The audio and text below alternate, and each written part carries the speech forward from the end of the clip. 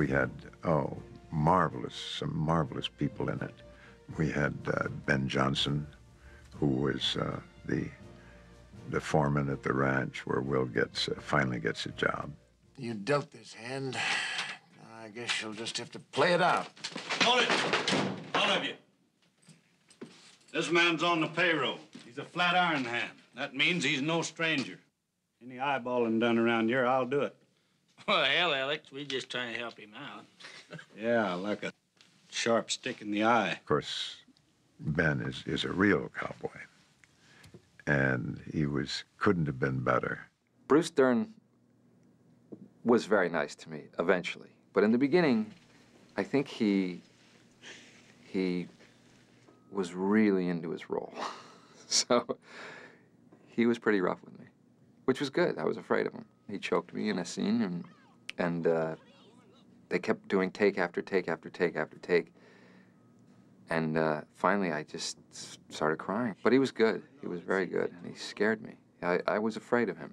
And I think that ultimately, it really worked.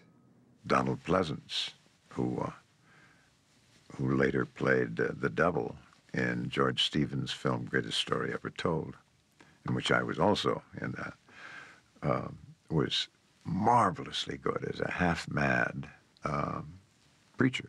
Beware the wrath of the Lord. He strike down them with that blood on their hands. He punisheth the sinner. Life for life. Eye for eye. Tooth for tooth. Tony Zerbe is marvelous in the part and an extraordinarily good actor. Yeah, but I see where they're taking us. Where? Nowhere, that's where. It ain't nowhere at all. He never put a foot wrong. It's a joy to work with an actor like that. The scene where Tony's been wounded, Dutchie has been wounded, and he's lying in the wagon. The woman comes out and asks how it is, and he says, "They run away and left me to fight them all off." Why, the cowards, that's a terrible thing. Yeah, that's right.